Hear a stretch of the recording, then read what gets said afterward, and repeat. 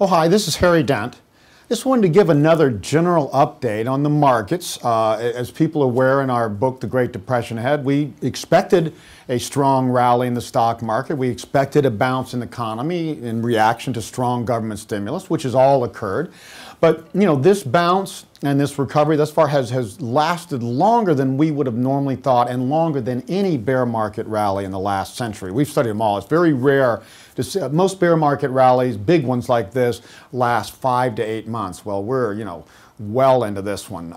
It's probably going to last a year or a little longer before it's over at this point.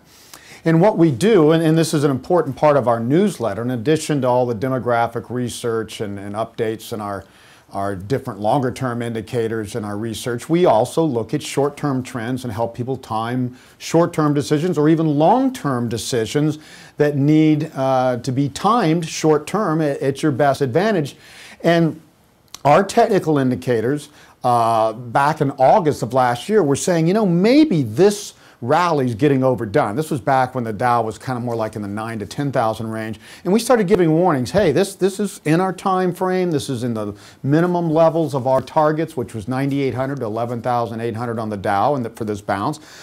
But then, starting in kind of like October, November, our technical indicators started to show that there was buying and we were not getting overbought. And that meant new people were entering the market. So it told us, no, we started warning that this rally looks like it's going to extend, and we've kept saying all along, hey, we said, I think in the last update, this will probably extend into very late 2009.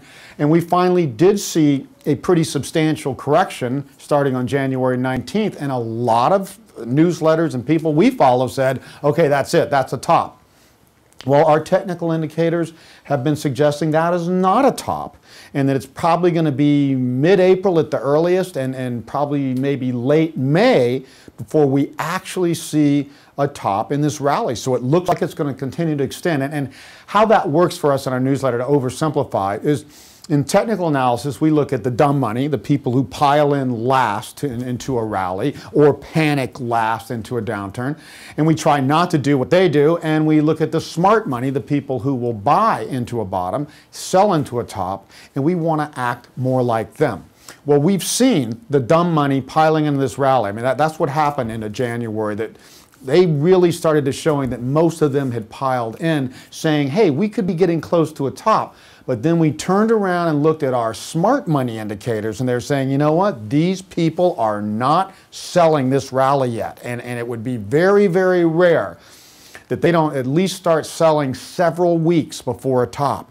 So, I mean, this could be starting now in early March, but that would say, gosh, it's probably at least mid-April before we're likely to see a top. And I'm guessing it's probably going to be more in May and in our cycles, that our decennial cycles and our 4-year cycles both kind of turned down from late 2009 into late 2010. But the last cycle, our annual cycle, peaks in May and bottoms around October. So I'd say really the time to be getting out of stocks, unless we get some earlier warnings or something, which we cover in our newsletter, would probably be mid to late May. I mean, at that point, I don't want to be in almost no matter what our indicators say, but we're just warning you, our indicators are saying this rally is either going to continue to extend sideways or it may go up to new highs. In fact, our highest target from what we call a reverse head and shoulders pattern, another type of thing we cover in our newsletter, is 1240 on the S&P, which would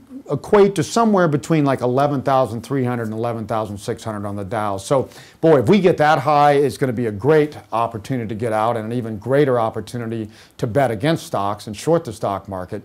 But again, we just want to warn people, if you're thinking, gosh, do I get out of stocks in my 401k yet, or is it time yet? Is this rally over? Our indicators pretty strongly suggest it's probably not over yet. Again, now, we're just making good guesses at this point. That's what we do in our newsletter. We have to look week to week, month to month, and see how these technical indicators change, and we may change our opinion. But right now, I'd say it's probably mid-April at the earliest, late May at the latest. So thanks for listening.